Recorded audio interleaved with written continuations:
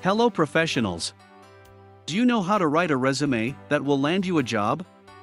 It is critical to have a well-written resume if you want to get the job you want. It's possible that being qualified for a job isn't enough. Your resume should be able to make an excellent first impression and get you an interview. We are Archie's Top 5. And we are here again for your rescue. In the next 5 minutes, you will learn about 5 simple yet effective tips to write a job-winning resume.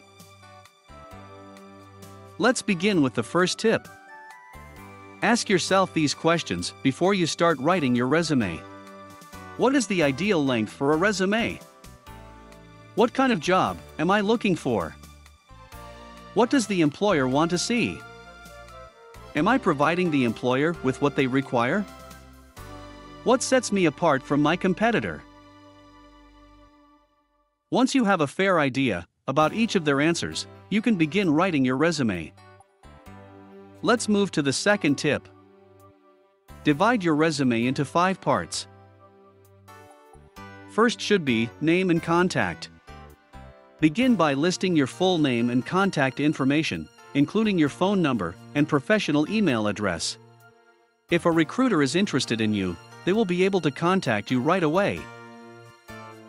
Second is introduction. How you introduce yourself in the resume reflects where you stand in the professional space.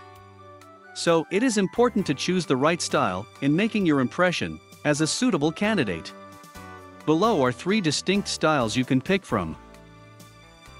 Summary of qualifications. You can list out your skill sets, especially if the position demands certain skills from you. Resume objective or career objective. You can write down what all you can do for the job, aligning it to your professional goals. Professional profile. This would be a combination of the above 2 introduction styles, where you list out your best skills and explain what you bring to the job. Third will be work history. Most recruiters go straight to checking your professional history after reading your name. As a result, pay close attention to this section.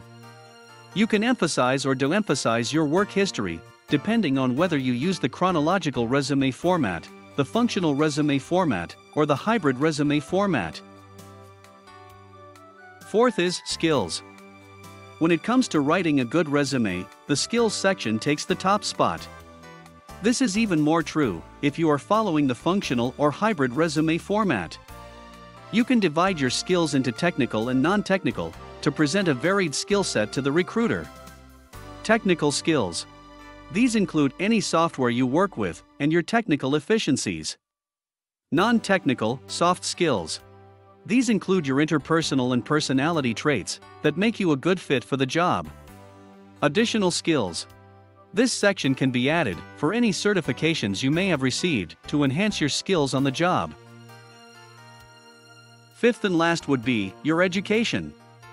Finally, the education section includes information about your school, college, and university, as well as your subjects and areas of specialization. This brings us to the tip number 3. Style your resume the right way. After you've gathered all of your content, the next step is to present it effectively.